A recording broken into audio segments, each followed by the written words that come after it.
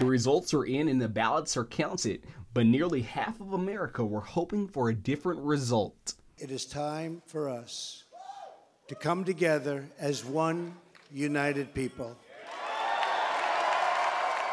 It's time.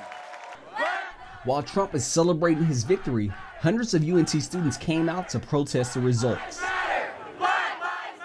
So as a woman, it scares me because we're bringing a rapist and a racist and a xenophobic, Islamophobic, fear-mongering person into the most crucial office in this nation.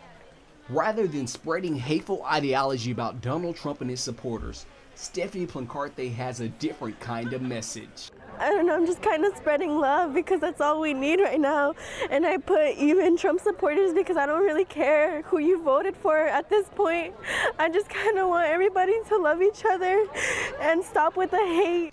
Donald Trump has pledged to deport over 11 million illegal immigrants within his first 2 years in office.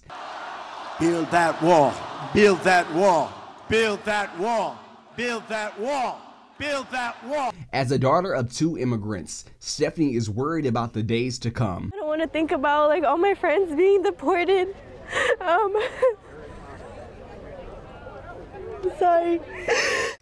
Despite the fact that students can't change the results of the election, they've maintained a message of hope and unity. I felt like if we all can come together towards one cause, which is unity, hope, and peace, I think that's something that's needed in this nation, in this school, in this country right now. For NTTV News, I'm Jordan James.